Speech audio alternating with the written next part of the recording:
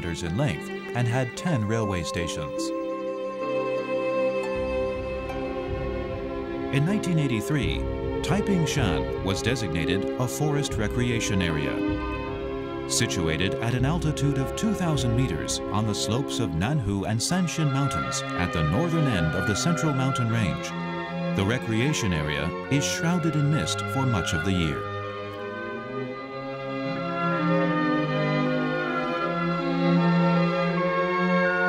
The appearance of Taipingshan changes through the seasons.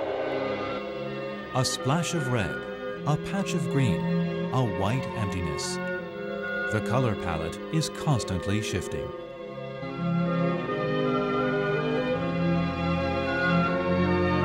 The Lodong Forest District Office has carefully added pathways and other facilities to the forest without disturbing this subtle tapestry of colors, allowing visitors to enjoy the mountains and streams of this area with minimal impact on the natural scenery.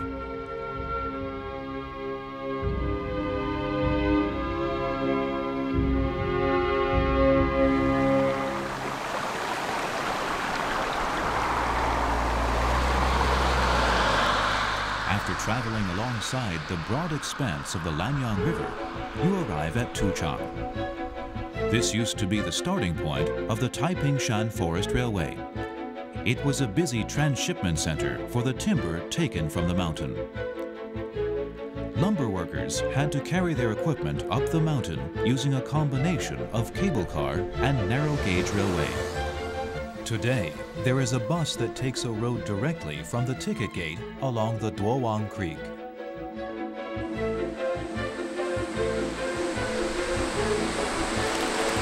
Partially hidden by mist and lush vegetation, the Jiuzhizi hot springs attract visitors eager to wash off the dust of city life. This weak alkali carbonated spring, with its clear spring water, is particularly suited to outdoor bathing.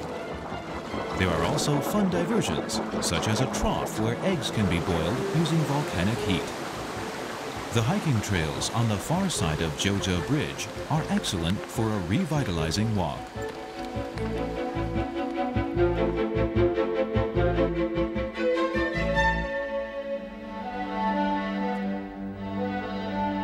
As Taipingshan Road increases in altitude, visitors can see changes in the environment. In the past, the only way up was by cable car, which carried lumber as well as workers and their families. At around 800 meters, at the head of the Jiuzhizi Trail, there is now a tourist information center with a multimedia introduction to the natural environment of Taipingshan.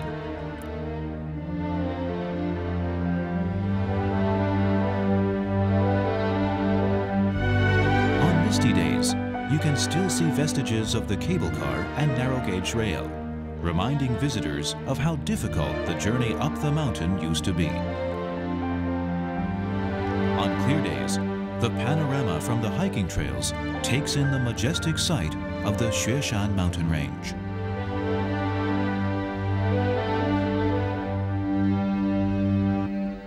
Seen from the Cuifeng Scenic Trail, the Taipingshan Villa Complex, perched at 2,000 meters, looks like a mountain city in the clouds. Here, visitors can get a taste of mountain life, and along the 496 steps of the complex's central staircase can enjoy the vibrant colors of the red-leaf Japanese maple, which keeps its color from spring until its leaves fall at the beginning of winter. Only a few decades ago, Taipingshan was an isolated community of lumber workers with little connection to the outside world. Along the central staircase, you can still see reminders of the settlement's history. The Japanese-style hostel has been converted into an archive that preserves the history of the area. At the top of the central staircase is the Zhenan Temple. It was built as a Japanese-style shrine, but has been rededicated to Koxinga. This is Taiwan's most accessible area of primeval forest. We can learn about the religious practices of the logging community, enjoy the Taipingshan Poetry Walk, and take in the poetic beauty of the surroundings, all in a 30-minute stroll along a well-paved pathway. For those who enjoy hiking, the Chinese Hemlock Nature Trail provides a challenge. The air here is particularly sweet, and the lingering mists create scene after scene that seems to have come right out of a painting.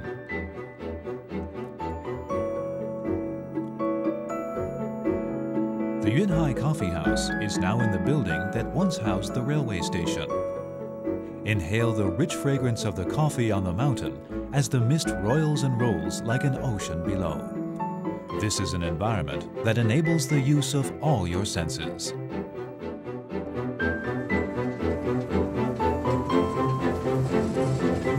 You can also ride the train on a journey back in time.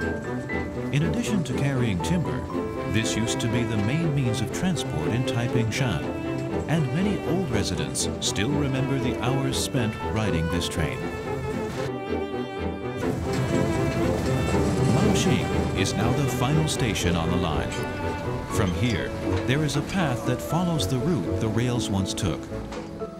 It climbs gently up through the forests of Taiwan cypress, Taiwan red cypress, and Japanese cedar. Occasionally, the path opens out onto observation decks, from which you can enjoy many of the delightful views Taipingshan offers. The Fern Garden, located just below Maoxing Station, looks like something straight out of Jurassic Park. The path leading down through the thick foliage is somewhat challenging, but is full of the sounds of birds and insects. The moisture rises from the ground and cools the air, and the water of the Sanjie Falls sprays out like white silk into the air.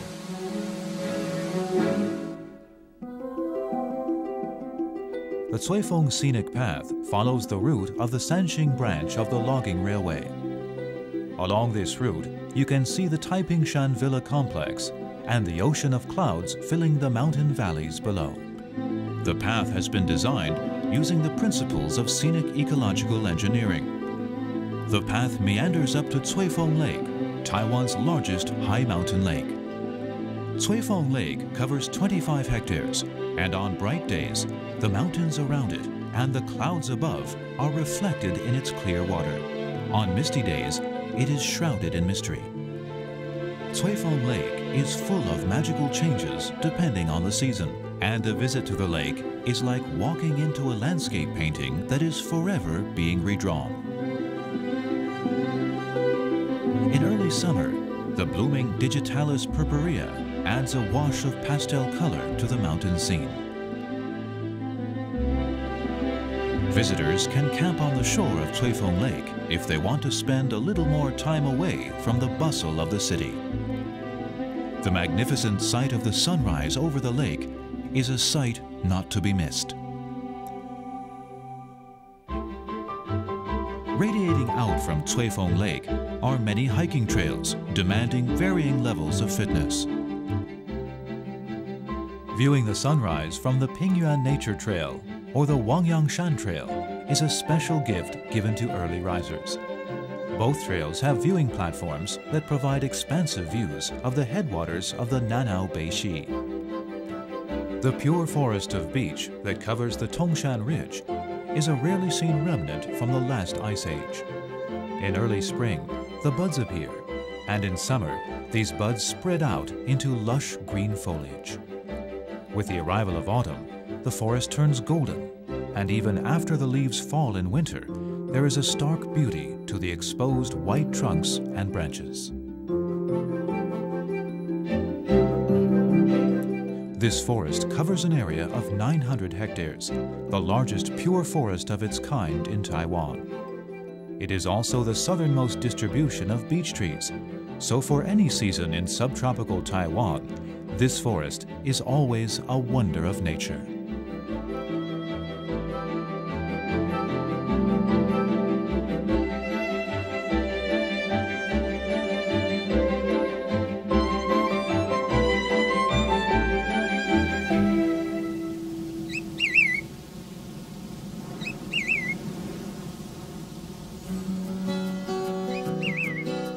With its mountain trails and lush greenery, the forest's complexity strongly attracts visitors.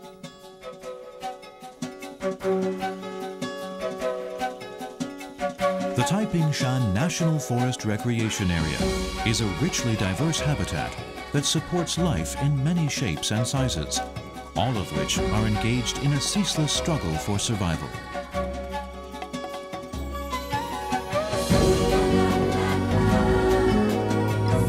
The battle rages to and fro through the seasons, providing an endlessly fascinating spectacle.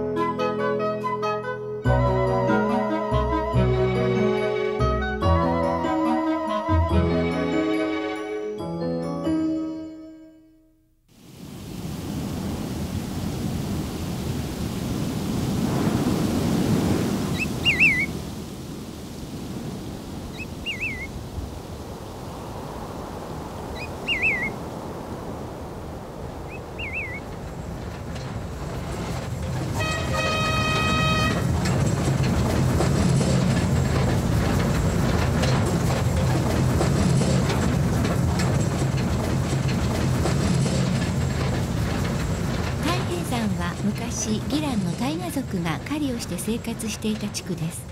ここ一帯の森林、うっそうと茂る林木を原住民たちはミンナオと呼びました。日本人の台湾統治時代、台湾ヒノキや紅ヒノキなどを生産し、希少な木材の産地として有名な太平山は森林資源の宝庫で、台湾三大林場の一つでもあります。太平山の植林は1915年に開始されました。当時伐採、集材、運搬はすべて人力で活動と金馬道を使いました。それが後に索道、大斜道の元となったのです。1925年、産地の機材を運搬する軌道ができて、ポンポン車が木材を運ぶようになり、谷には索道をかけ、カゴを使いました。3段の索道をかけ、4段の軌道を設け、木材を乱葉形の土場に集めました。木材は土場から乱葉形に沿って山西を通り、最後に打倒竹林駅に運ばれました。1924年、昔ながらの百済市から森林鉄道に変わりました。鉄道は全長 36.4 キロ、10個の駅が作られたのです。1983年、太平山は森林遊楽区への転身を始めました。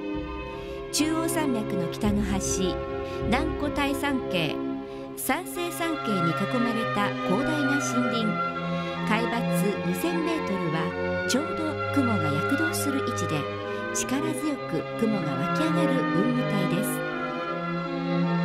太平山の四季は変化に富んでいます。季節に合わせ気ままに山の緑に赤を添え、緑を加え白を残し、晴れ渡る空から一瞬にして嵐へ変貌します。刻一刻と姿を変える太平山に目を休める時間がありません。林務局ロートンリンク管理所は、大自然の大きなキャンバスの中に、決して主客転倒にならない自然と人文が交わる美しい場所です。訪れた人は山に親しみ、水に遊び、雲と霧を楽しむことができます。